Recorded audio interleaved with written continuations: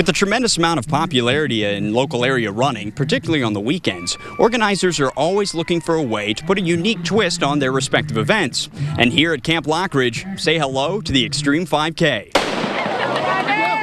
Over the haystacks and through the mud. To Camp Loughridge we go, the 6th annual running of the Xtreme 5K. The mud pit was especially fun to run through. I lost my shoe, Right. and I had to turn around and pull it out as people were coming through. Proceeds went towards scholarships for their summer camps. Camp Loughridge is just a great program here available to kids in Tulsa. It's almost been here 100 years, so it's turned into a fun event. A 5K distance doesn't seem like much to your average amateur runner, but throw in some hills and a long line of obstacles, and the fatigue will follow. I underestimated the challenge of the course. It's very hilly, very rocky.